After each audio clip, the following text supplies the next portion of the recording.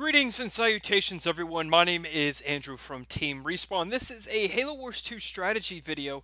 I have a series of strategy videos that hopefully help you out become a better player in Halo Wars 2. In this one, I'm going to show you kind of a basic build method of getting off the ground pretty quickly. Of course, everyone has, it's kind of like deciding where everyone had lunch. Everyone has their own opinion on how to build up your base, but I feel like Halo Wars 2 is kind of to see who can get the second tech the fastest, because once you get the second tech, you can build things like vehicles, Hornets, a lot of the infantry, a whole bunch of stuff. Really, pretty much everything except Marines and Jackrabbits needs second tech, so it's kind of a race to get there. So this is what I do first, is, and this works for Covenant too. I mean, they have the same buildings, more or less. So I build a generator first, and then I queue up, normally I queue up 2 supply pads, and at the beginning of this match, these Marines auto took these crates, and there's going to be crates around your base. I would tell the Marines, while these buildings are building, to get these crates. That way you'll have enough resources to train a 3rd Marine squad, and you pretty much need 3 Marine squads to capture power nodes. Once your generator is done, you're going to have enough to upgrade it to an advanced generator.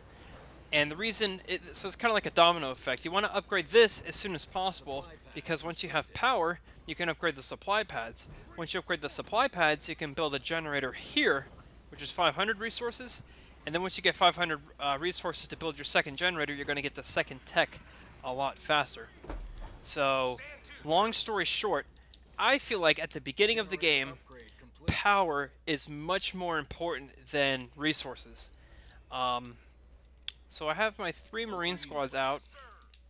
I'm going to tell them to capture a few more crates here. Usually I'll tell them to get like 1 or 2 supplies of crates. You know, go ahead and get your first leader power, whatever. That's really not going to change anything. So if you do this right, you should get close to 500 resources and 200 power at the same time. I didn't go for a power node right at the beginning, but that's okay.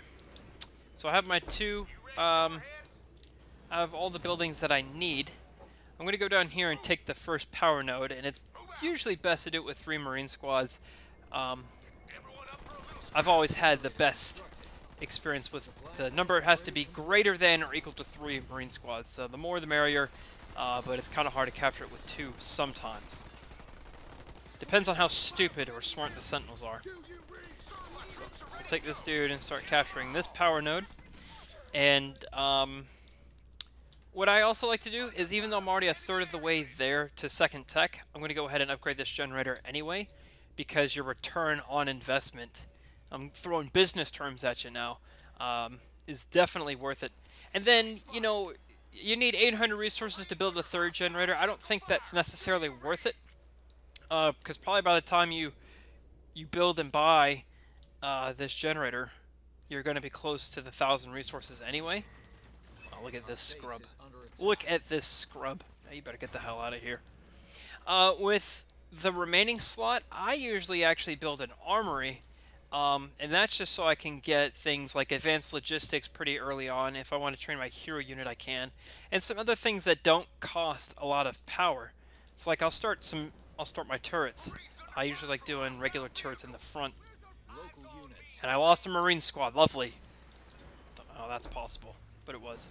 And then you know, if it's a serious game, you know, you can multitask pretty hardly, and or multitask a lot, I guess I should say, and you know, capture at least more than 1 power node, and that'll get you closer to second tech. Of course, this isn't the fastest way. I'm just showing you this is my method, and I get the best you know, results through this. You'll capture this power node here.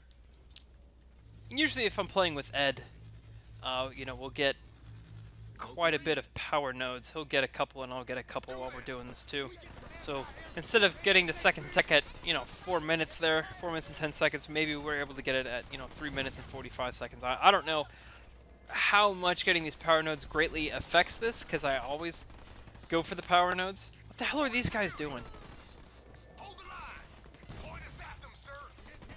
But there you have it. I'm now at second tech at 4 minutes and 45 seconds-ish. And then from here, you know, I can build like my barracks, my garage. I can build my siege turrets now. A whole bunch of stuff. And of course, with this method, you can see I'm already halfway, almost, well, I am halfway to third tech, actually. Oh, these kids want the power node. That's fine, I'm pretty much done with this. But yeah, there you have it. Look at this scrub. Yeah, you better get out of here.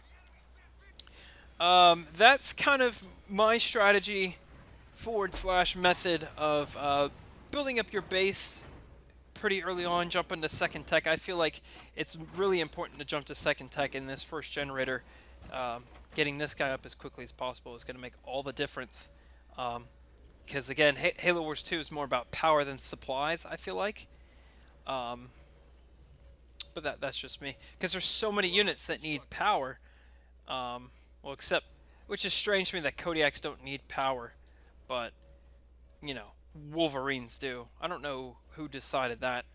But yeah, I think the only units you can make without power are, you know, Marines. Jackrabbit randomly costs 12 power. The Kodiaks you don't need power for. And Hornets you don't need power for. And I think Nightingales you don't either. But everything else needs power. You can count engineers in there too, I guess. But yeah, that's my strategy. Hopefully that helps you out if you're struggling out of the gate sometimes in Halo Wars 2.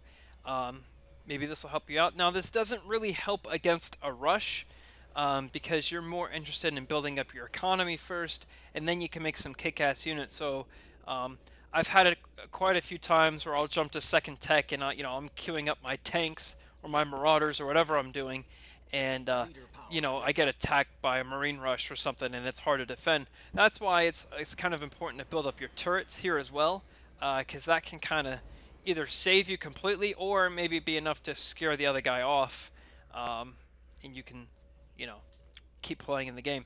Post your comments down below if you have a different base building order at the beginning of the game. Like, do you go for a supply pad first, or, you know, what, do you build an armory first? I'd be really interested in knowing. And there's a playlist for all of the strategy videos that I have done and will do, so hopefully you can check those out and become much better at playing Halo Wars 2. Thanks for watching. I'm Andrew from Team Respawn, and I'll see you next time.